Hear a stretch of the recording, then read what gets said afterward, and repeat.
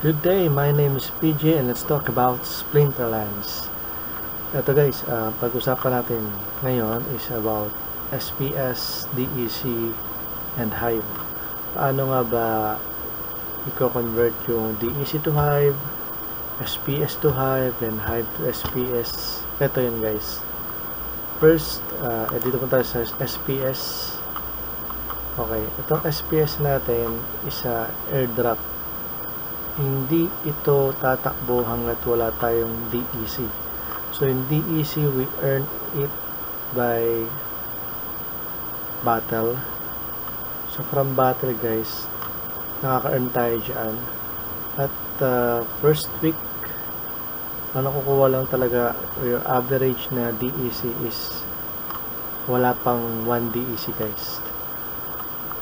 Unless maglalagay ka na talaga ng DEC or magko-convert ka na from HIVE to DEC. Ayun. So, first itong SPS, pwede mo siyang i-transfer in and out using MetaMask. Select na tayo ng Binance Smart Chain. O ito, HIVE engine, pwede. Rekta na siya doon sa HIVE engine natin. Hindi itong Dark Energy Crystals or DEC, pwede rin ito transfer sa HIVE engine and other smart chain wallet. Pero ito guys is a Tron network. Tron siya. So, pwedeng in and out din. So, pag magko-convert naman tayo ng DEC, ito lang guys. Sample, maglalabas ako ng sabihin natin na 200 DEC. No? Isa-select ko lang kunwari HIVE engine. Pag-transfer out ko na yan ngayon, saan pupunta yan? Pupunta yan dito guys. Sa HIVE engine na wallet. Rekta siya dyan. No? So from here guys, kunyari meron tayong DEC dito. DEC, then pupunta tayo sa token market. Pumasok na kunwari guys yung DEC. So from here guys, eto, select ko lang agad yan. Select. Ito na yung HIVE na price. Then DEC. Kung meron tayong DEC. Okay. Then sell DEC automatic yun guys. Itong price na to is diretso naman ito guys. Baga patas naman itong price na to sa DEC natin.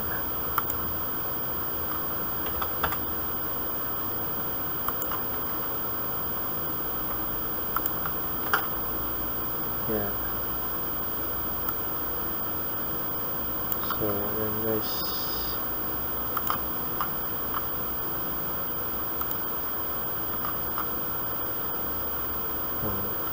Okay. Ito pala is HIVE.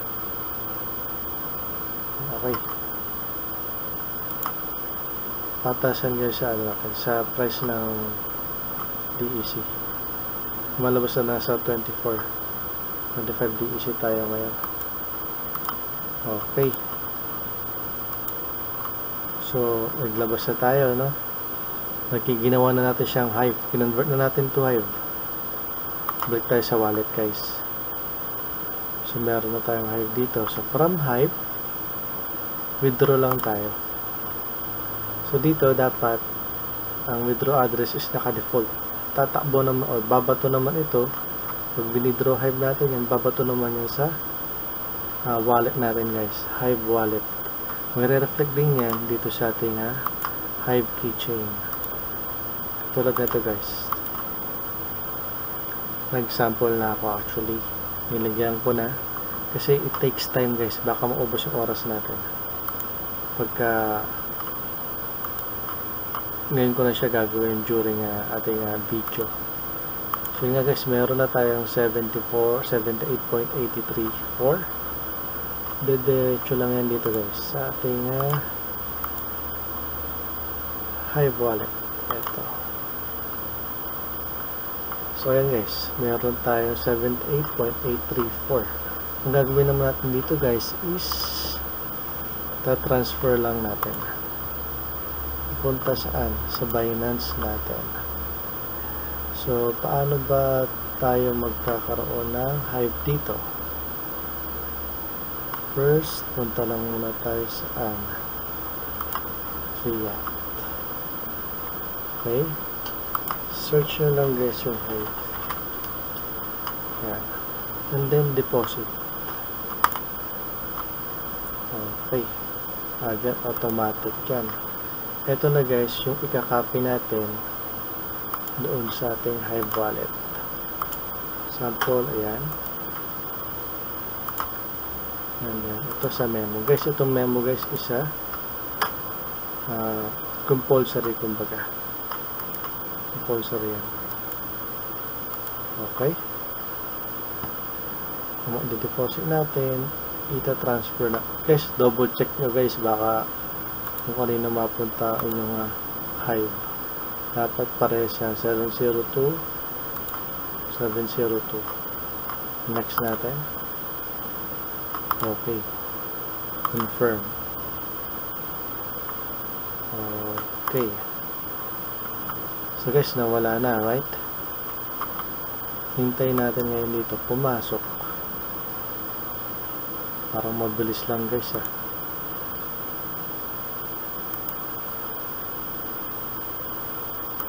Natin ko pumasok na yung HIVE natin ah.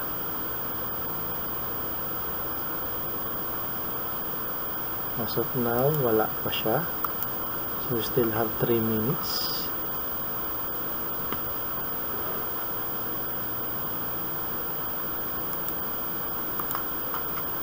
Pagka ganyan guys, refresh nyo lang. It takes a minute guys. It takes time. Pero papasok yun unless hindi or mali yung memo o yung address na ilagay natin. Okay, assure na tama naman yan.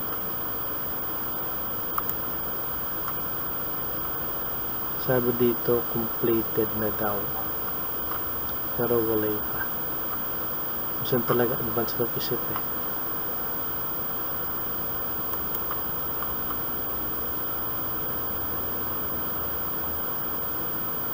Guys, darating yan. Hintay lang natin.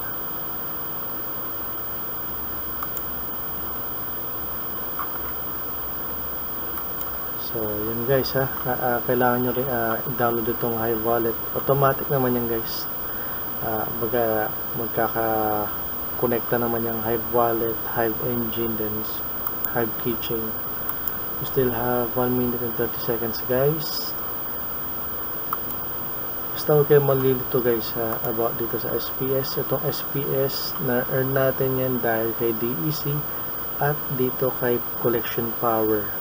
Itong collection power, saan ba natin yan nakukuha? Dito yan guys sa power rates. Saan natin nakukuha yung power rates na yan? Dito yan guys sa ating mga gold cards or even epic, legendary or the common. Pero ang mas may advice ko is sa gold cards guys, kasi ang value ng isang gold card is 500. So gusto mo maging silver ka, kung maging silver ka kasi magkaaroon ka ng 9 loots. Ayan guys, so